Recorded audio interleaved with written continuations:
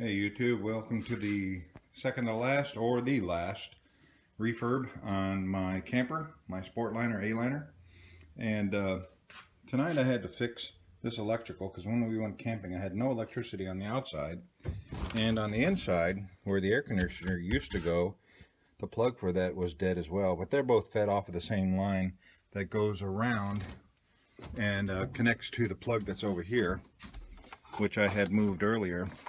So now I put it back together and everything works just fine. So the electricity part is done. And now for the bed, I still have not done the air conditioner, but I'm going to share you with that.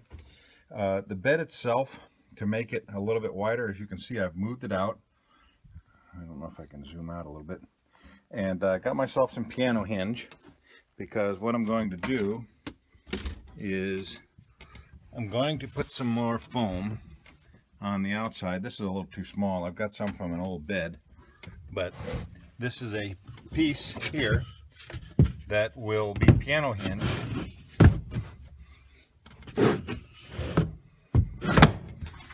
So it would hide like that while it's piano hinged, and then the bed itself will come out to there.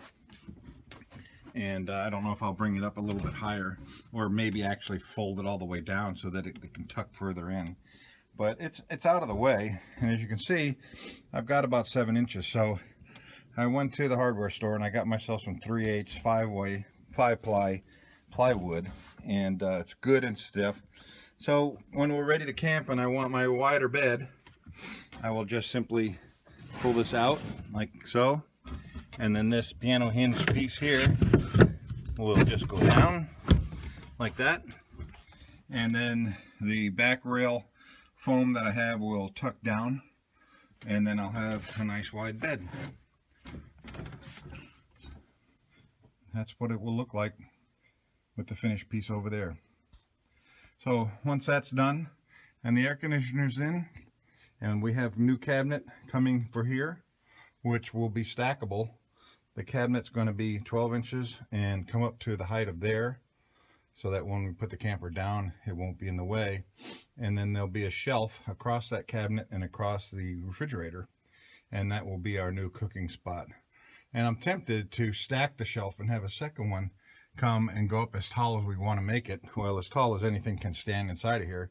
So like a freestanding thing would go on top of that, but that's yet to be seen. And I also fixed this, wanted to fall down all the time because the Velcro is worn out. So I just ran a wire through there up there at the top, but it's holding it for now. So we'll come back with a little bit more information on the air conditioner and the piano hinge. One thing about piano hinge, you just want to make sure it's good and straight on the line. And then I'm doing plywood, and it's not as important for splitting wood, but these screws here will do a whole lot better to have something to grab if there's a hole pre-drilled. So a little hole pre-drilled will help those screws to have a good hold on that plywood. And so I'm almost done. One thing you have to be sure to do is have patience when putting this piano hinge in. There are a lot of screws, and you just need to have a little patience, and it's best to do it right the first time. I mean, I could cut back and do every other hole and probably be good. Notice I didn't over tighten that. Since I did do a pilot hole, it doesn't require extra tightening. But if you ever do piano hinge, I highly recommend you put all the screws in first time. Do it right the first time. All right, there it is, ladies and gentlemen, the new bed that expands using the same mattress without making a new one, but the extra 7 inches is back there, and it has piano rail. So all I got to do is grab the bed, slide it out, drop down the piano rail, and I now have a 7-inch wider bed.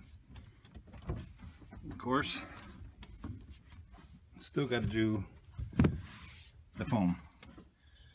Once that's in, we go camping. Anyway, the leftover air mattress bed cushions that go around the outside actually fit perfect. So I now have a bed. Woohoo! And did you like my bed, Zoe? Did you